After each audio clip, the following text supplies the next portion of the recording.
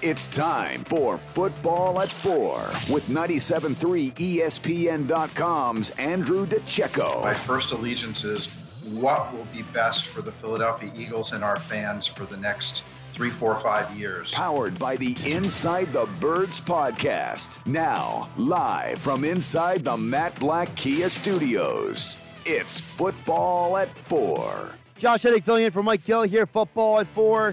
Powered by the Inside the Birds podcast, the latest edition with Jeff Mosher, Adam Kaplan, dropped this morning. You can go check it out. A lot's going on this week in the NFL. A lot of moves, a lot of shaking, and how it impacts the Eagles and more right now. As promised, Football at 4 at 5 p.m. with Andrew DiCecco right now on the Boardwalk Kind of Hotline. Football at 4 being brought to you by Dr. Lyle M. Back for everything from skincare to cosmetic surgery. Go to iloveLyleBack.com or call 856-MAKEOVER for Dr. Lyle M. Back, proud sponsor of Football at 4. Andrew, welcome into Football at 4 at 5. How you doing? I'm doing well, Josh. How about yourself? I'm doing all right. You know, it's a crazy world we live in. We're just kind of like maneuvering around everything that's going on out there with college basketball. We got to talk Eagles because, Andrew, it's been a very interesting weekend. I want to start with the wide receivers because there's a huge wide receiver class out there. And listen, the draft is going to have 3, if you include Kyle Pitts, 4 top-tier receivers in the draft. And then you look at the receivers who are in free agency, Kenny Golladay, Juju Smith-Schuster. So how do you think that the free agents could impact the draft and vice versa at the wide receiver position? Well, it's certainly going to impact it. I mean, Juju's incredibly young and has yet to hit his stride of what he can accomplish. I mean, I think that it put him in a different system where he can be a surefire number one. His skill set is really going to shine. And then Kenny Golladay is another player that he's like a piece. It's a team that needs one final piece. You're going to look at a guy like Kenny Golladay because he's a red zone option. He's a little bit older than Juju, but I mean he's an immense talent, and he's gonna command a lot of money on the open market. Neither of those guys are burners, obviously, so they're not going to yield as much on the open market because that's a skill set that tends to garner a lot more of a higher price tag. But I mean it's going to impact the draft a little bit regardless because you have 2 top guys there, and we'll see what happens at the top of the draft. When you think about those receivers you just mentioned, how do those guys stack up versus the guys in the draft? Because we all know some teams, they might not want to take a risk on a receiver, but they might also say that, for example, a Chase or a Smith or a Waddle might be better than who they can get in free agency, right? Yeah, also from a cost perspective as well. I mean, the Eagles don't need a possession guy such as a Kenny Golladay or a Juju. What they need is some more speed to add another layer to that offense. And they're going to have a couple of options there at the top of the draft. It's going to have an interesting decision to see whether they go the route of a Jamar Chase, a Waddle, a Devontae Smith, or even possibly a Kyle Pitts. But I think that getting those guys, on a rookie contract versus adding a veteran player who doesn't really fit what the Eagles doesn't really fit a need. They have their possession guys. They got a Travis Fulgham. You have J.J. Arcega-Whiteside. So you're going to see if he's able to develop under the tutelage of Sirianni, Kevin Patullo, and Aaron Moorhead. So, I mean, I would definitely look at wide receiver at number 6 and go that route. Any interest at all in maybe T.Y. Hilton on a 1-year deal? I mean, for very little. I don't know how much he's going to command on the open market, but I have to think that he would get a better offer elsewhere. I don't know how much the Eagles are really going to have to offer him. Also, at his stage of his career, he probably wants to go to a contender, I would think. So the Eagles are about to embark on a 3-year rebuild. So I don't know how enticing that's going to be for a veteran free agent such as T.Y. Andrew DiCecco joining us here on the Boardwalk Kind of Hotline here on the Sports Bash on 97.3 ESPN. Again, follow him on Twitter at @DiCecco NFL. Of course, we're talking about the Eagles here. Football at 4 at 5 p.m. today because of college basketball here on 97.3 ESPN. Andrew, obviously the salary cap came out this week, $182.5 million. And I mentioned this to Jeff Mosher yesterday. I want to get your thoughts on this.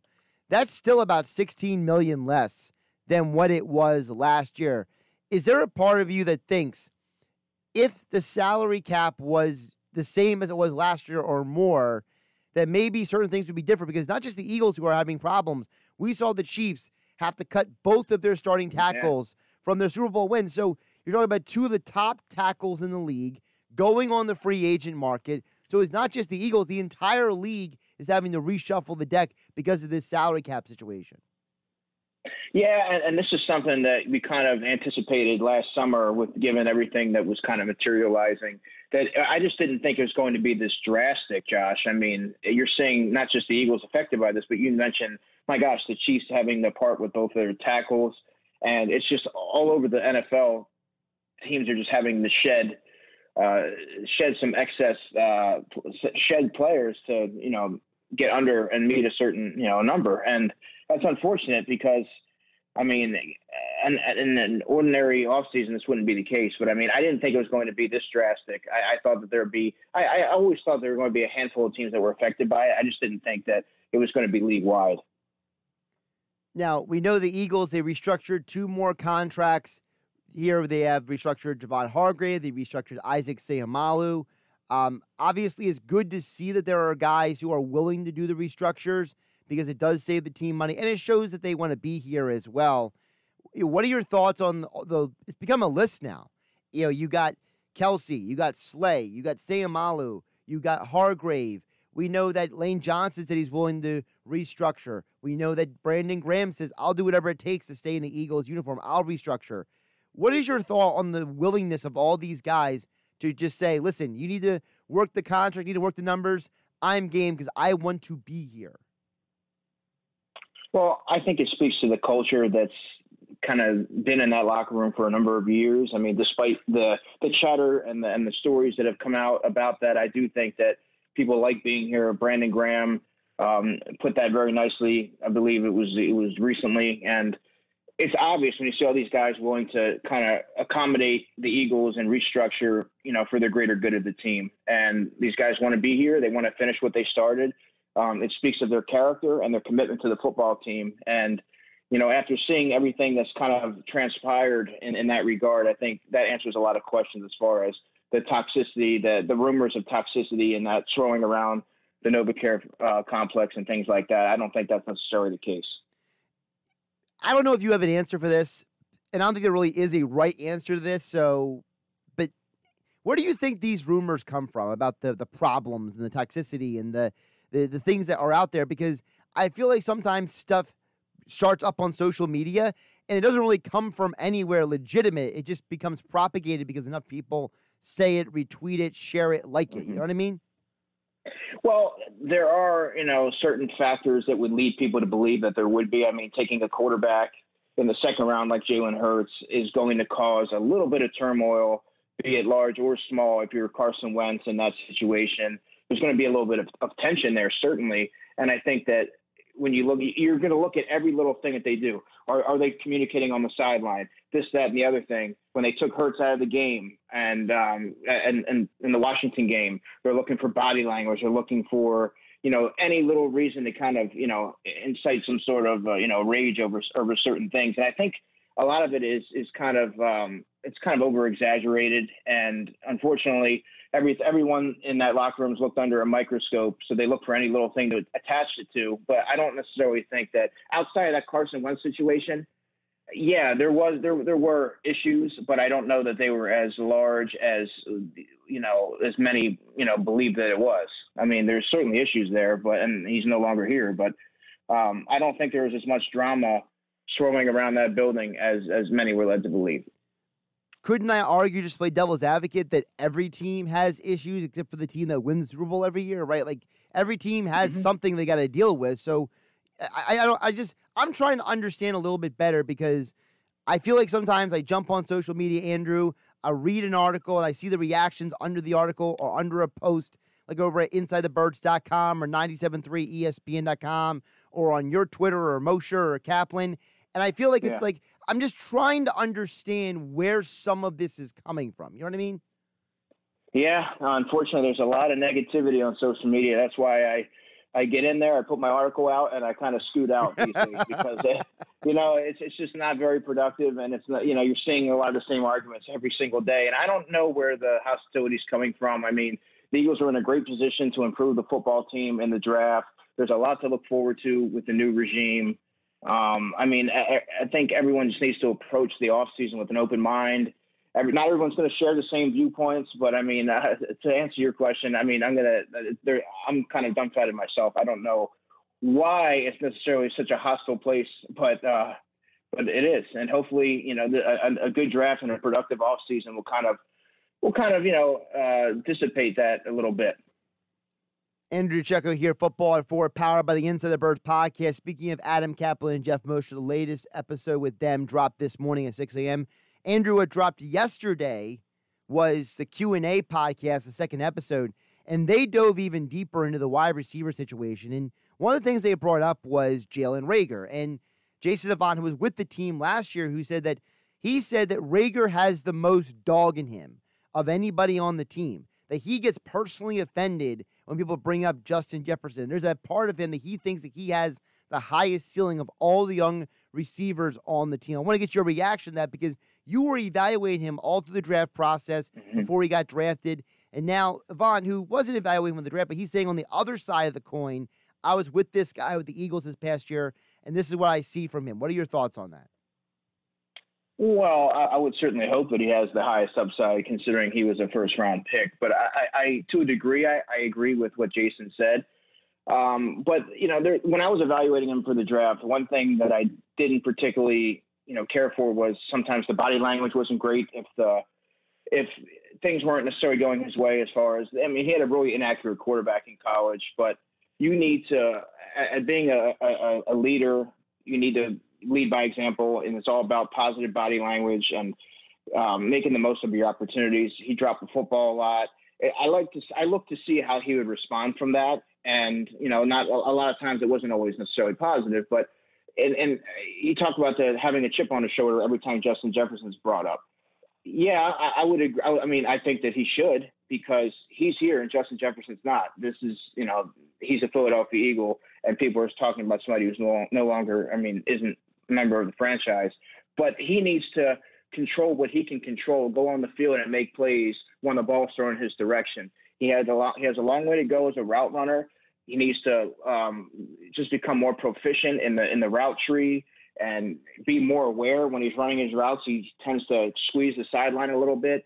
You didn't see Justin Jefferson or rookies do that. So when you make these kind of mistakes, they're always going to harken back in. Justin Jefferson was there, and he was more of a polished product. But he just needs to have that mindset through the offseason that he knows the player that he is. He's comfortable in who he is, and he's going to take that next step. And hopefully that quiets a lot of that chatter, and he doesn't have to hear that anymore.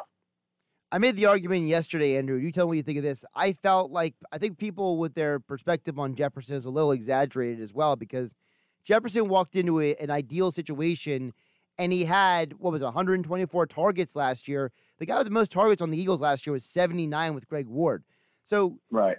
You have a situation where Kirk Cousins outplayed Carson Wentz last year. You had an offense that literally was telling Jefferson, you're basically filling the void of Stephon Diggs when it comes to targets.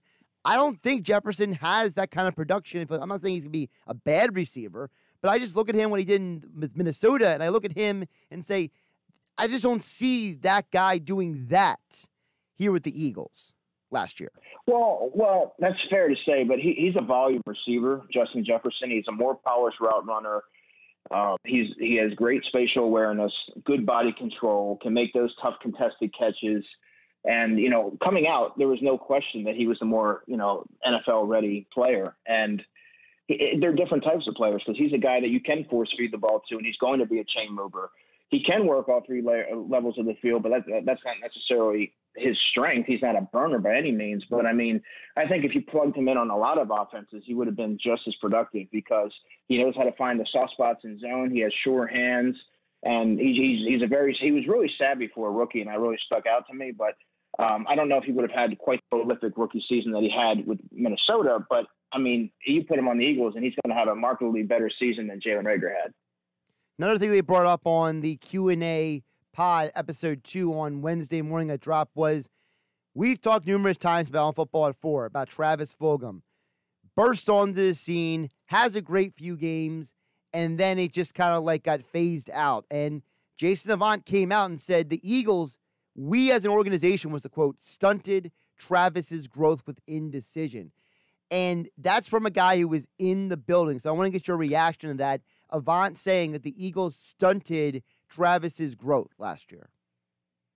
That's another thing that was apparent because it was the oddest thing. You don't just put together those 4 games of that high level of play and just kind of disappear, and you all of a sudden you're a non-factor and you suddenly can't play anymore. You can't see the field. I think the return of Alshon Jeffrey certainly impacted that, and I think that bringing in when Jalen Hurts took over, he didn't quite have the same rapport with Travis that Carson Wentz had. I think that also played a part in that, but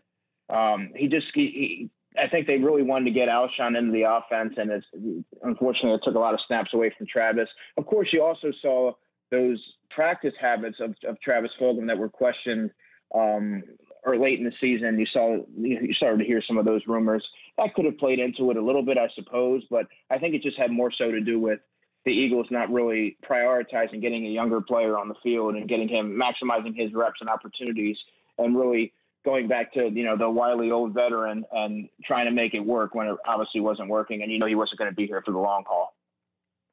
Speaking of wide receivers, you wrote over at InsideTheBirds.com. You were answering a mailbag on different questions about the draft. And you have on the site, you have Waddle over Smith of the Alabama receivers. Your full list of ranking them was Pitts, Chase, Waddle, Smith. I want to focus on specifically Waddle and Smith. I'm glad you brought this up because one of the things you talk about is the frame of these guys, how they're built. And that's my biggest concern with Devonta Smith. When I heard he was not willing to weigh in at the Senior Bowl, that concerned me. And I wasn't the only one who was concerned. And people keep saying, oh, well, he's like Marvin Harrison. Let me tell you something. Marvin Harrison was 181 pounds before he was drafted. You're talking about a guy in Smith who they listed him at 175, but we all know in football terms, they make you weigh a little bit more, and they make you a little bit taller. So I'm pretty sure that Smith is probably a little smaller than he's listed. Yeah, and, going back to Marvin Harrison is one of the greatest receivers to ever play the game. But when he faced corners that were physical and tough, like a Ty Law in those championship games, well, he was sort of a non-factor. You eventually have to be able to go against these tougher physical corners. And when I look at someone with the build of a Devonta Smith, it's tough to kind of figure how he can be an every down player or play a full slate of games in the NFL with that type of frame. Yeah, he made a living in college. He was known as being a tough receiver who's willing to go across the middle and make these tough catches and not afraid of contact. That's fine, but when you're looking at the pro level, there's a lot more that goes into it. You're not just going to be able to run free, through a secondary. And I mean, you're going to face some challenges. You're going to face a lot of physical defensive backs, and you're not just going to have, that free reign to do whatever you want out there in the open field. So when I look at him and Waddle has a much better frame to be a receiver that's going to be a starter and they can hold up for kind of withstand the rigors of a full season. And he's also way more explosive. So I think if you look at what he can bring to the table, pair him with Jalen Reagor, all of a sudden the Eagles have a pretty dynamic offense. What is also special about Waddle to you in terms of receiver? Because I didn't see him much last year because of the injury. So you're kind of going off of a little bit of last year, but also more of the year before, where he was playing alongside Judy and Ruggs. So what do you see in Waddle's game that makes you think he could be so good in the NFL? The suddenness in his route running, the ability to stretch teams vertically, affect all 3 levels of the field. He's not a limited player by any means. He's a home run guy. And I just think that when you look at what the Eagles offense needs, they need speed and they need a player who can be not just a guy who can, a role player. They need somebody that can be out there and be a starter, be an impact player. I don't know if Devonta Smith can be that in the NFL. I'm not saying he can't, but in my opinion right now, when you're looking at the 2 players side by side, if you're the Eagles, I think you have to go Jalen Waddle for that very reason, because looking at his skill set, looking at his build, I think that he's really what the Eagles need right now.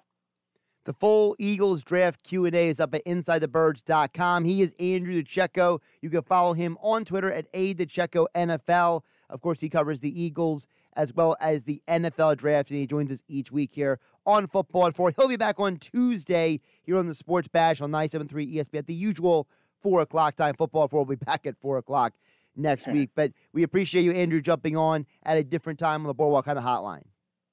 Not a problem, Josh. Have a great weekend. Of course, Football at 4 being brought to you by Dr. Lyle M. Back for everything from skincare to cosmetic surgery. Go to iloveLyleBack.com. Call 856-MAKEOVER for Dr. Lyle M. Back, proud sponsor of Football at 4.